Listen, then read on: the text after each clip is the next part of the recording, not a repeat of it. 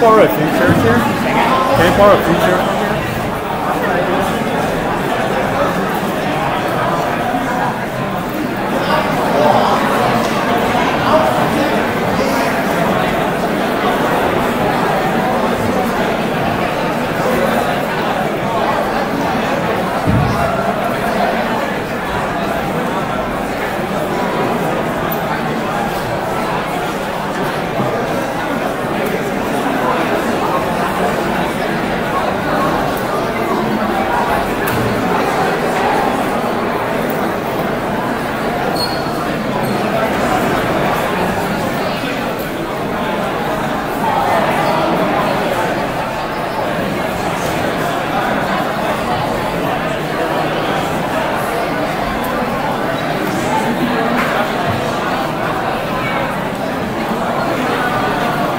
Alright, hi.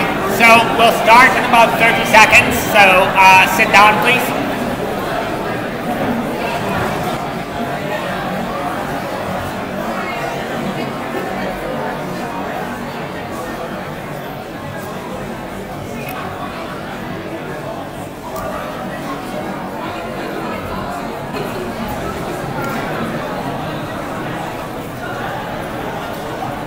Okay, welcome.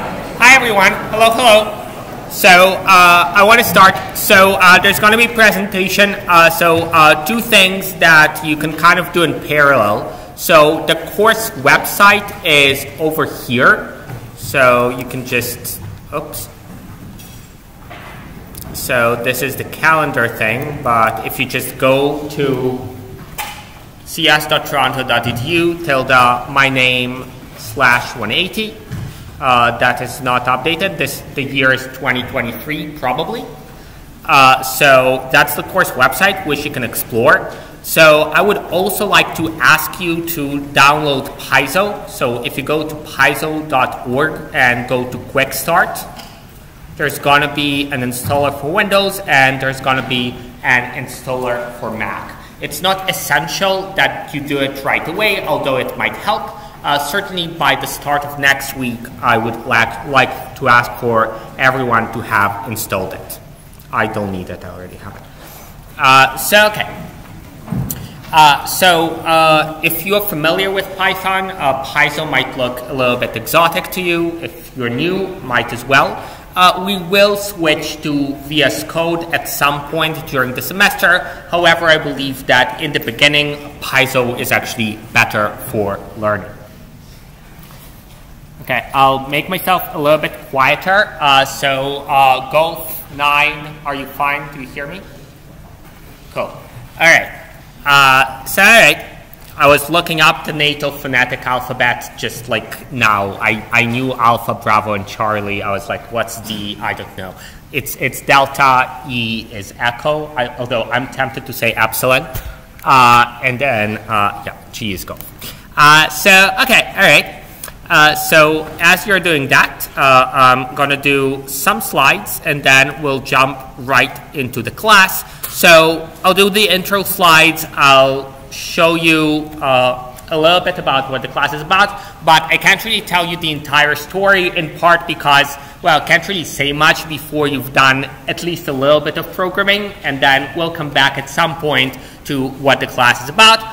So for now, here are some pictures of the people who kind of laid the intellectual foundations to what we're going to be doing in this class. So I know how many people recognize the person on the very left? It's Kurt Gatto. Then the person in the Army uniform would be Admiral Grace Hopper, who's known for developing the first compiler. In the middle, with a Google T-shirt, is Guido van Rossum, so the designer of the Python programming language. John von Neumann, pretty much, unless otherwise specified, if you see something in computer science, John von Neumann probably invented it. Alan Turing, multiple contributions actually, so both in terms of kind of practically building one of the first computers and also laying out some of the foundations for computer science. This is a picture of ENIAC, so I believe that's around the University of Pennsylvania in Philadelphia. So this is one of the first computers. So nowadays they're smaller. That, for people who don't know, is the EngSci Crest designed by Professor Deleterio, who retired last year actually. But we have it, so we put it everywhere that we can. It kind of looks nice. So just quickly about me, So my name is Michael Gerjoy, so pronounced Gerjoy. Do your best. So I'm a teaching stream professor in engineering science. I'm also technically in mechanical industrial engineering. Most of my teaching is actually in EngSci. MIE just pays my salary. So I'm also a affiliate scientist at St. Michael's Hospital.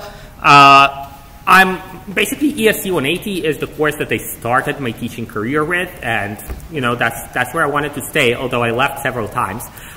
So I went to grad school in 2007, and I was just randomly assigned to be a teaching assistant for this course. And then I just kind of became head TA, and then I taught it while in graduate school, and now I came back to UofT to teach it. So in terms of research work, I'm primarily a computer vision person, although I kind of branch out into machine learning, applied statistics, especially applications of data science to healthcare, stuff like that, both as research and as industry. So in industry, I worked in computer vision. If you, nobody does that anymore, but if you want to buy an Epson scanner, there's still software there that was written by yours truly. So buy an Epson scanner, it's good. And more recently, I've been doing machine learning for healthcare, stuff like that. So that mostly involves gaining insights from large data sets of patients. So for example, we worked on predicting adverse outcomes for patients in the hospital based on data that comes in about the patient in the hospital. So stuff like what's in their chart, whatever their test results were, whatever procedures were ordered, stuff like that. We were trying to assign a kind of a risk score that indicates if the risk score is high, that an adverse outcome is likely for that patient, so you want to pay more attention for them. I also do a little bit of data science consulting on the side. So that's me. So the class, so mostly everything is on the course website. So this year I actually put most of the content from last year on the website. This is not to say that the course is not going to change. I try to make it better every year to variable success. Sometimes I make it worse by accident, but most of it is there. So if you want to look ahead at, what are the future readings approximately and what are the contents approximately of what you're going to see in the future, you can just go to the course website and see. So if you click on the calendar here, so this one is updated. And then this is actually from last year. So before every lecture, I'll try to put up whatever is the stuff that I'm planning to do in that particular lecture. It's not guaranteed that it's going to be exactly the same. In fact, we kind of spent a bunch of the summer trying to make better notes. So as the semester goes on, before a lecture, generally, I'll try to put up a fresh version of the notes. So I also record everything on YouTube. So I'll put up YouTube live stream links, and you can watch the lecture on YouTube if you like. I don't think today it makes sense. We'll also have a Discord window that you can ask questions on during lecture, and hopefully maybe some of your classmates will kind of respond, because probably I can't be kind of on Discord and lecturing at the same time. There is also a course forum on Piazza, so please sign up right away. If you don't, I'll sign you up. It's not. I'll have a little list of everyone in EngSci. I'll sign everyone up, but you can sign up right away. You can ask whatever question you want, stuff like that. And that's probably so. One, it's mandatory reading. So if there's any announcements, they would go on Piazza. Yes. Is this the slideshow? It is, yes. So if you go to Welcome to ESC180, that's this. All right. So any announcements are going to be on Piazza. It's considered mandatory reading, so you can't come to me and say, oh, I haven't read the announcement on Piazza. No, that had to do with grading, whatever. No, you have to read it. Marks. So the marking scheme for this year is going to be like this. So we're going to have various things. So midterm exam, pretty straightforward. You go into a room, you suffer for a couple hours, you go out, then we grade you. The other aspects are hopefully a little bit more pleasant. So we'll have labs. There's going to be 9 of them. Each one is going to be worth 1%. The labs are going to start next week, so you have your lab in your schedule. I'll talk about the labs in a second as well. There's going to be quizzes, and there's going to be online exercises, and there's going to be projects, which are basically homework. So about the labs. So I don't require people to prep for the lab. It's not realistic, given your schedule, for people to do lectures and also labs and also prepare for the labs. The idea is you come into the lab to work. You don't have to prepare. The lab assignments are going to be posted on the course webpage before the lab, sometimes quite not very long before the lab, but you can see last year's labs on the website. It's not guaranteed that they'll stay the same, so the labs are going to be posted every Tuesday. So you must work with a partner, and the reason is it's just not feasible for us to support people working alone. So we do ask you to work with a partner. You can find one before the lab. So on Piazza, there's going to be a post where if you don't have a partner, you can just say, hey, does anyone want to work with me? If you can't find a partner, you can go to the TA in the lab and say, hey, I don't have a partner. The TA will find a partner for you. It's theoretically possible that there's going to be an odd number of students on any given day, so someone must go without a partner, but that's an exception, and it's most one student. So the way the labs work in this course is we're not trying to take away your mark. So if you make a good effort toward completing the lab, and most everyone always does, so it's a very rare situation where a person comes in and just doesn't want to do any work, doesn't do anything, doesn't even try, then okay, we need to talk about that. And the TAs will talk to you about that if they see that that's the situation. But most labs, most of the time, everyone gets full credit. So don't stress out about that. The lab TAs are going to be there. They're going to introduce themselves to you at the start of the lab.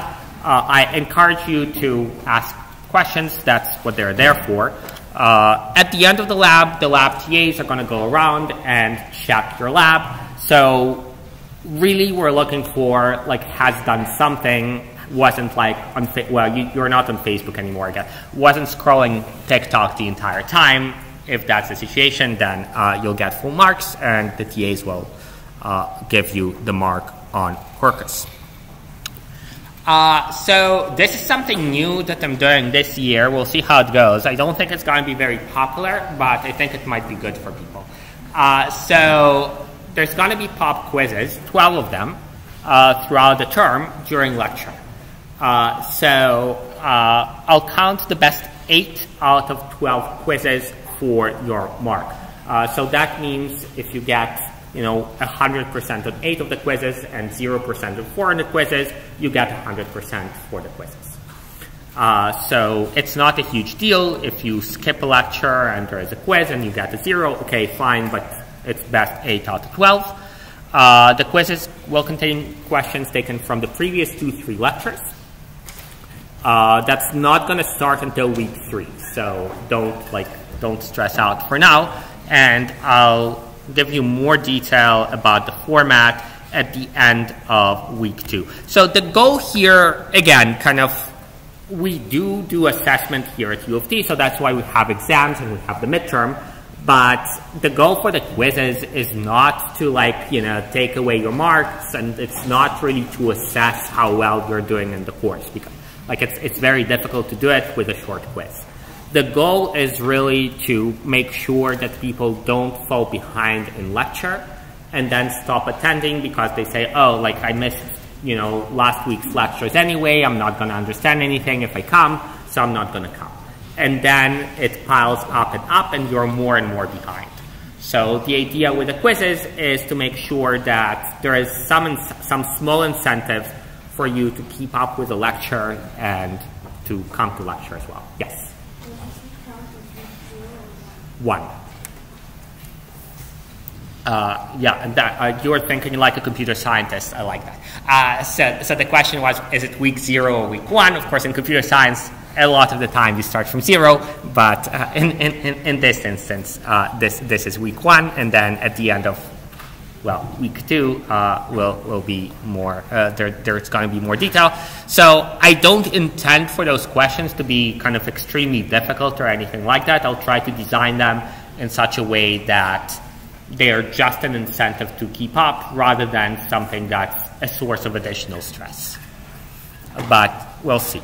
So that's the first time that I'm trying to do it in EngSci. I did it for a course at another place, and it worked okay. Like, I don't think people liked it, but I think overall it was good. So there's also going to be online exercises. So those will be posted around week 2-3 through week 5. And those are, again, the goal is not to take away points. It's more to make sure that everyone has done kind of a bare minimum by themselves at the computer.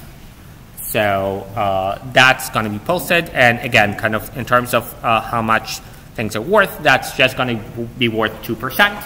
So not a big deal, just making sure that people are not behind. So I'm about to start talking about actual programming, and there's not a lot that I can say about programming to someone who hasn't done any yet, because, well, you won't know what I'm talking about anyway, but I will say a little bit. So learning to program is more like learning to swim or learning to ride a bike or learning how to play an instrument or something like that, than like learning history in high school or something. Not to say that history doesn't require higher order skills, but here you can really see, like, you can be at the best lecture about how to swim, but you really don't want to get in the pool just based on the lecture. Like, there's no way that someone can tell you. Okay.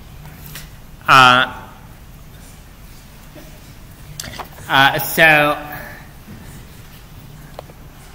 it's interesting. So that's kind of one aspect of it. Really kind of practice and actually trying things is the only way that you can learn. So there's only so much I can do with lecture other than kind of give you the basic context and tell you where to start. Really, it's about trying to do it yourself. Another analogy is, you know, something like learning French. So, and kind of some of you, I think probably most of you will have had some experience learning a new natural language. And there's various techniques, and some are good, some are bad. So a bad technique for teaching a natural language is like pull out the dictionary and say, like, you know, dog means young and cat means chat, and here's another 100 words in French, now put them together. Some people do teach French like that in Ontario, and the result is that nobody in Ontario knows how to speak French. So the really good way to learn a language, as you probably know if you have successfully done it, is to just be in an environment where the language is spoken and trying to speak it yourself.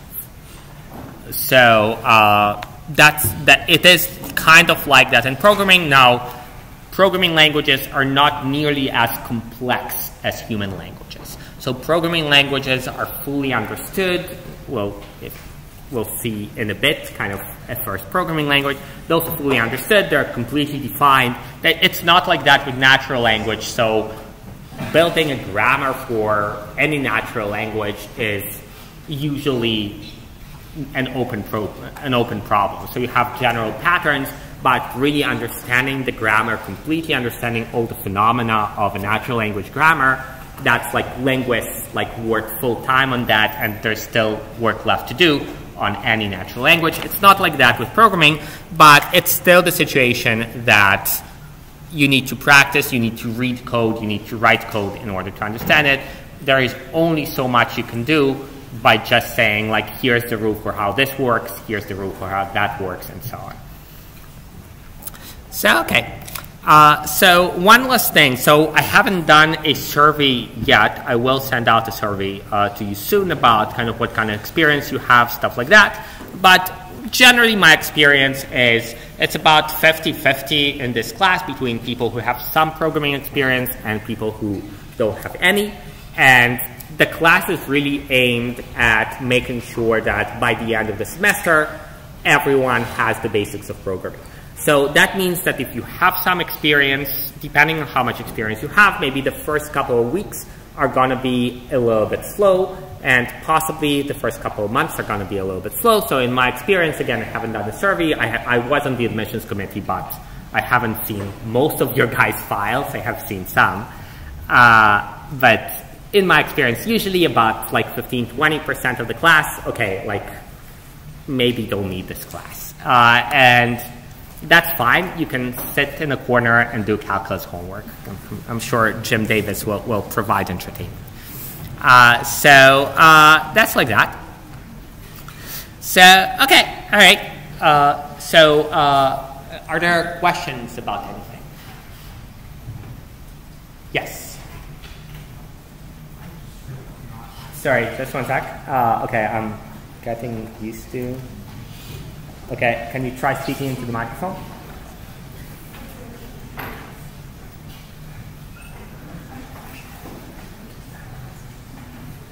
Just if you want to access the website that you were talking about that has all this stuff. Sorry, which website?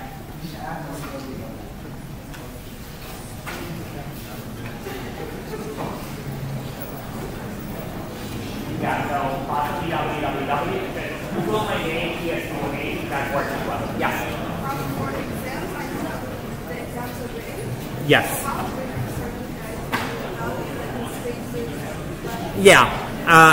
Yeah, so I think, so in general, kind of as we get closer, thank you.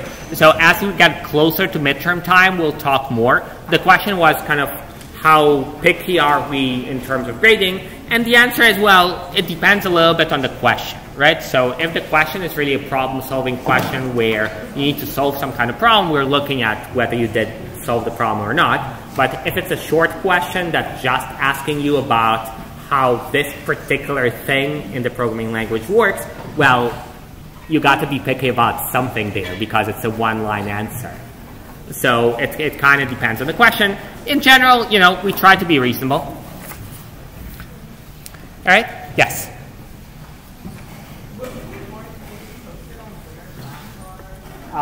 It's on your schedule.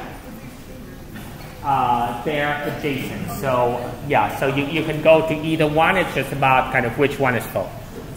Yeah? They're going to be on Google Forms. So, on the internet. Yeah. Yeah. Buy textbooks. So that's a good question. So I list two. So I list two textbooks on the syllabus. They're not required. One of them is free. Well, all textbooks are free online, but one of them is really free. And then the second book, it's not very expensive. I think it's like 25 bucks. Some people say that they find it useful. I'm not requiring any readings at all beyond the course notes. If you want, you can check it out. Yeah, yeah. So the question was, can you use VS Code instead of ISO? The answer is basically yes. So during the lab, for labs 1 and 2, there's going to be a required component that will require you to use ISO. If you can figure out how to do the equivalent in VS Code by yourself, you're welcome to do that. If not, then for those particular ones, just for labs 1 and 2, we will ask that you use ISO. Otherwise, you're welcome to use what are using. Yeah. Are we That's an interesting question. So the question was, are you allowed to use the laptop to work in the lab? And in the lab, of course, if people don't know, there are kind of workstations that you can work on. So I strongly recommend, the answer to your question is do whatever you want. However, I strongly recommend getting used to working at a workstation with a real large monitor and a real mouse. In my experience, that makes a big difference in terms of how efficient you can be. And some people are so used to the laptop that they don't realize how much better it is to work at the workstation. So I encourage you to at least try it. If you don't like it, you can switch to your laptop. All right. Yeah.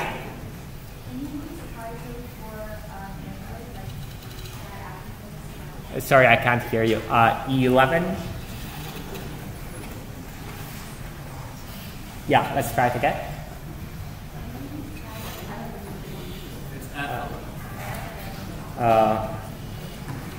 Well, it says it's on. Okay, can you just speak up? Can you use ISO? Can you download it on Android, like for Android? Oh, on Android, I don't believe so. You can try.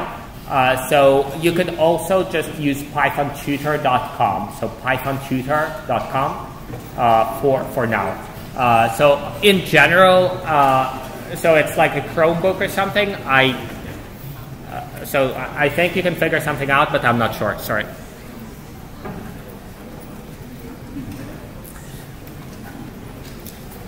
Oh, I'm not sure if like people. So are people actually like B04? Are you waiting to ask a question?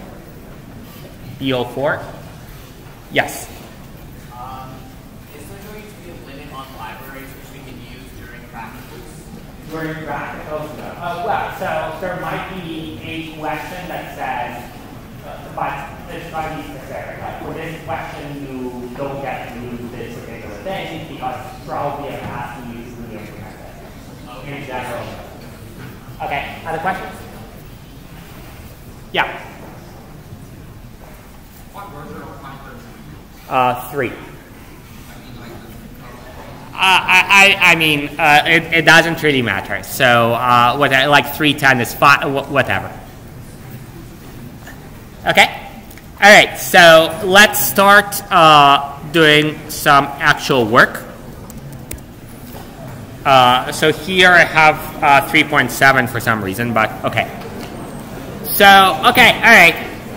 So this is what it looks like if you open Paizo. So what we have is on the left is where we write the program. On the right is what's called a shell. So first I'm going to write a little bit in the shell just to give you an idea for some of the components of Python. So one way to think about Python is as just an extension of a calculator. So for example, you can say 4 plus 5, and Python is going to say, well, the value of that is 9. Or something like 25 minus 34, and that's minus 9. So here is something that's kind of like a calculator, but not quite. So I can ask Python, is 3 equal to 3? So this needs to be 2 equal signs. We'll go in more detail later on. And here, the answer is going to be true. 3 is equal to 3. So in the same way that the value of 25 minus 34 was minus 9, the value of 3 equals to 3 is true because 3 is equal to 3. On the other hand, if you try something like 3 is equal to 4, the value of that is going to be false. So that's kind of like a calculator, except now the value is true or false rather than an integer. So you can also do something a little bit more complicated. So for example, is 2 plus 6 equal to 12? Well, this should be false because 2 plus 6 is 8 and 12 is 12. So that is false. So you could also enter things that are not numerical. So I can, for example, say, what's the value of hello in quotes? And the answer is, well, the value is hello in quotes, right? So in the same way that this is a number, so the value of this was -9, and then this is true or false, and the value of this was true, this is text, and the value of this is the text hello. In Python, it so happens that you can do math with text, so this is referred to as a string. So I can say, for example, eng plus psi, and that's going to be eng psi. So in general, you can just add strings like this. So a funny feature of that is that you can generalize. So if you do ha plus ha plus ha plus ha 10 times, that's going to be ha ha ha ha ha. And you can think about it as ha times 10. So ha plus ha, and so on 10. So, yeah.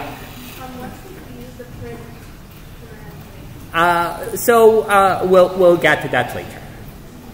So for now, we're just asking kind of what's the value of this, and the answer is ha ha ha ha ha. So, okay. And again, this is like ha plus ha. Like the reason this works is because that's how multiplication works, right? Now, it's a design feature of Python that's how they chose to do it. It wouldn't come out automatically. It just happens that, well, for a silly reason, like you don't usually need this, but you can multiply strings by numbers. Okay? So another thing you can do in Python is store values in memory. So I can say something like mem is equal to 42. So what this does is it says take 42 and put it in mem. So mem for memory. And now the value of mem is 42.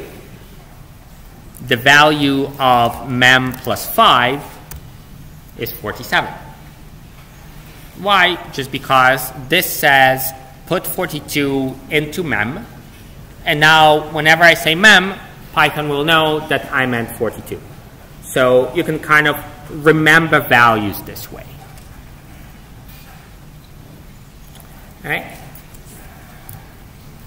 So let's do an example. So let's do a variable. We'll name it EngSci, like this. And then we'll say EngSci plus 5.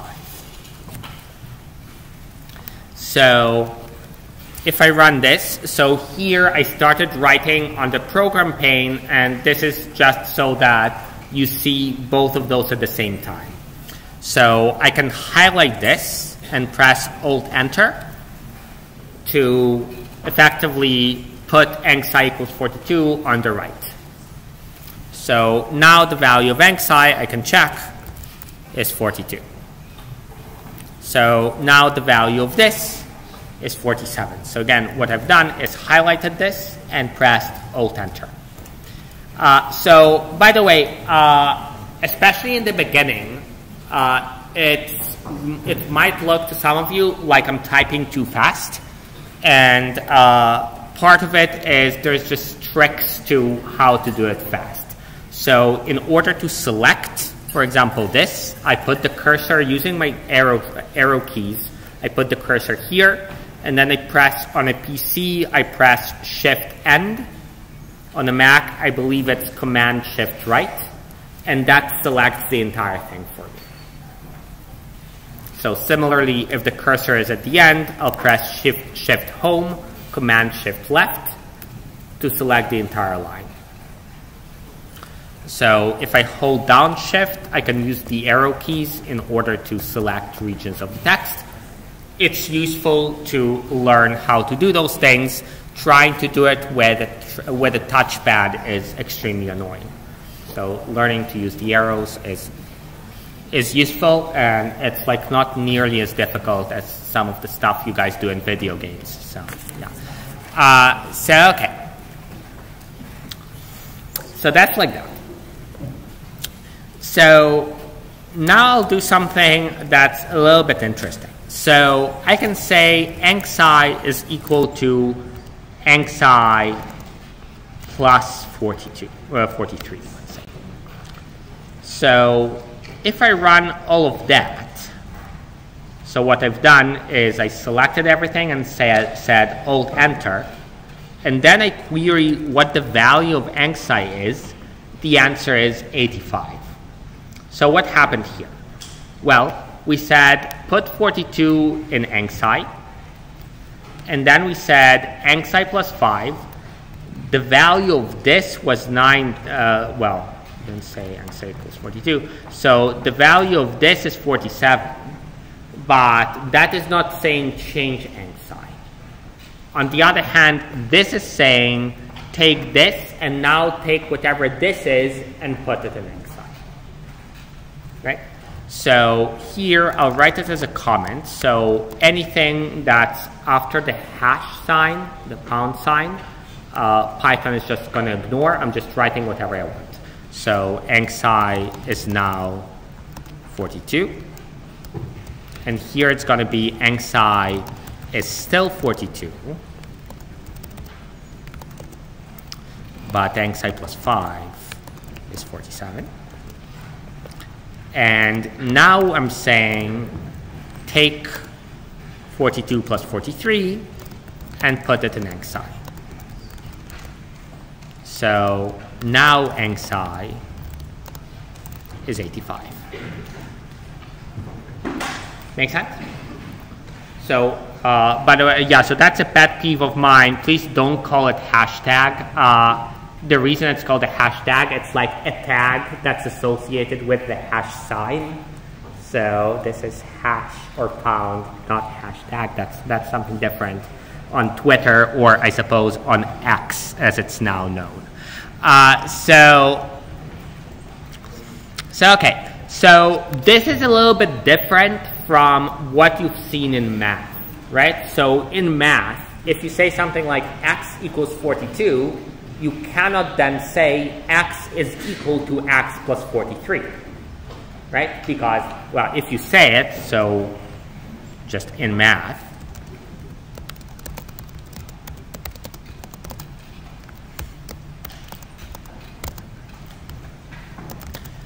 well, what you would say about this is, well, if it's an equation, doesn't have a solution.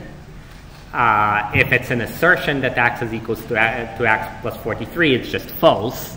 It's not, unlike in Python, it's not an instruction to change the value of x. In Python, it's not like that. In Python, you have an instruction that says put 42 in EngSci, and then we just had EngSci plus 5, which has the value, but it's not an instruction. And then we have an instruction of take EngSci plus 43 and put it in EngSci. So that is basically what the program is. A program, this is a program, it doesn't do much that's useful, but it's a program. A program is a series of instructions to the computer to change some values in memory. That's basically what it is. So here we have a program where we started with 42, and then eventually we changed the value 42 to whatever 42 plus 43 is. So not super useful, but okay. So one way to make it slightly more useful is to actually print something to the screen. So I can say, for example, print EngSci here. So if I run this entire program, so remember, anything after the pound sign doesn't count. So here I'm running the program. So here it says EngSci starts at 42, and then EngSci becomes the old EngSci plus 43, and then we say print EngSci. So that's an instruction to print something to the screen, and indeed, if we run it, we'll print 85, which is 42 plus 43. So there was a question before about like when do you use print and when do you not use print. It's a little bit tricky because the answer in about 6 weeks is going to be you basically never use print. So print is for printing something to the screen in a very kind of constrained way. Generally, what you want to output to the screen is some fancy graphics. You wouldn't do it with print anyway. But for now, the answer is, in the shell, I can just say stuff and get the value of whatever I say. So I don't need to say print. If in the program I want to output something, I have to say print. So I cannot say just EngSci plus 5. In fact, I said that, and it didn't print anything, right? So if I run this, then the only output is 85, the 85 from here. Make sense? So, okay. So let's write another program. So this one is going to be a little bit useful.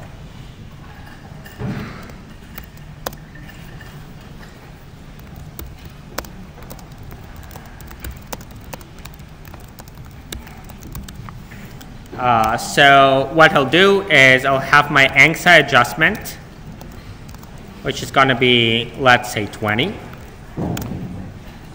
And we'll have like a high school average, which is going to be, let's say, 98. I don't actually know what the average is this year. Something like this.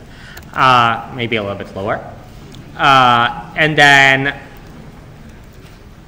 let's say that we want to adjust. So we want to say EngSci average is high school average minus EngSci adjustment. And then what I'll do is I'll print the EngSci average. So I can now highlight all of this and press Alt-Enter. So if you don't remember, the Alt-Enter thing, you can always say run and then find the Alt-Enter that's execute selection. And you see here, so this program has run, and now what I can do, it's not super useful, but I can say, well, like, what if the EngSci adjustment this year, like the profs become nicer, and now the EngSci adjustment is merely 19.5, then the EngSci average would be 78.5, right? So it's a useful program. Okay. Sorry to say this is pretty realistic. So, now, of course, you know, it's kind of what the grade you earn is up to you. This is like the average, but on average, yeah, that's about the hit that you should expect to take. So, okay. What time is it? 4:55. So, okay. Questions so far? Questions about this?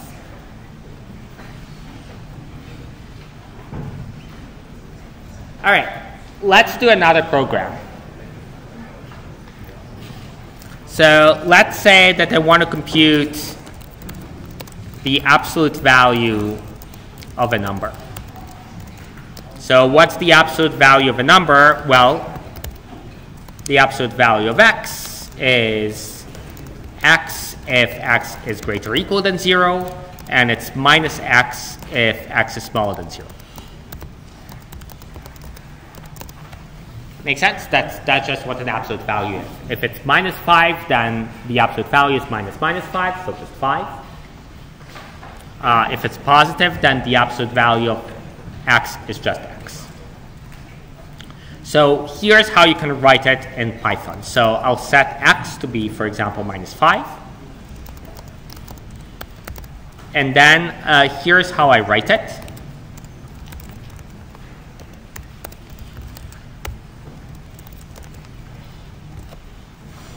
So what I'm doing is I'm giving Python an instruction. So the instruction is, if x is greater or equal than 0, then print x. Else, meaning if it's not greater or equal than 0, then I say print minus x. So I'll first run it, and then I'll explain it. So here I run it, and the absolute value of -5 indeed works out to 5. So there are various components here, and programming, unlike English, for example, there are specific rules about how you write everything that you cannot really deviate from. Those rules are referred to as syntax.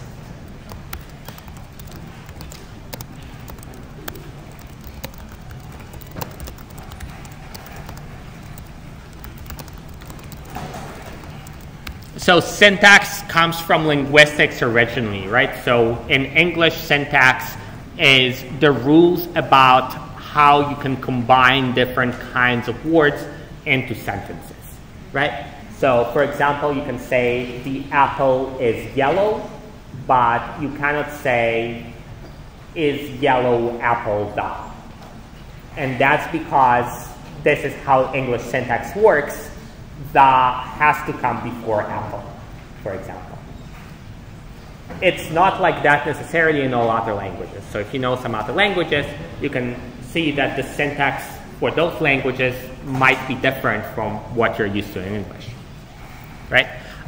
So similarly in Python, the syntax for this kind of thing is this. So specifically, it's if you want what's called a conditional statement. So you say if, and then you have the condition. So you have something that's either true or false. Then you have to have a colon that's required in the same way that in English you can say the apple but not apple the. So you have to have a colon after the condition. You have to have indentation. So you have to have some kind of white space. I usually just press tab before the thing that happens if the condition is true. And then you can have an else, you have to have the colon, and again, you have to have white space here before you say what happens under the else. Okay, so if you write in Paizo, Paizo will help you along. So for example, if I say if x is greater or equal than 0, and then I just press enter, it already inserted white space for me. So it'll help you a little bit, but you have to know the rules.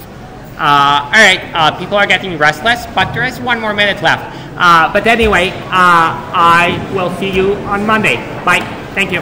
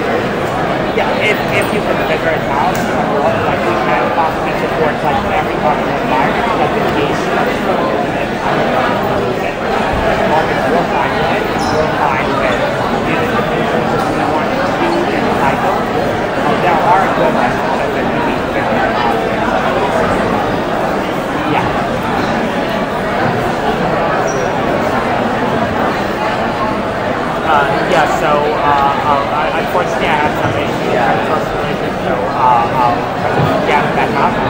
I'll have a few deadlines, and get this class going, and then we'll go back to the main class. Well, there's not a lot left, so I'll just go do assignments and maybe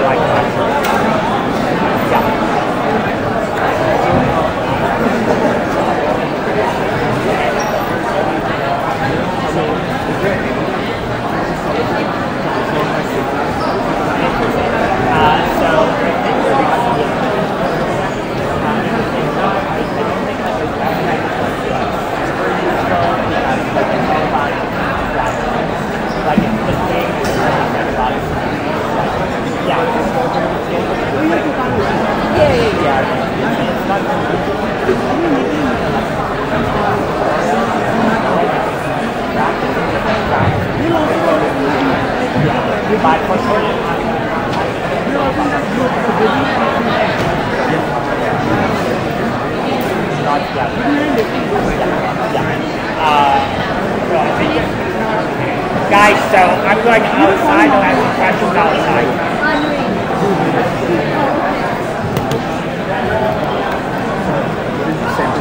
Yeah, I'm just going outside to ask questions.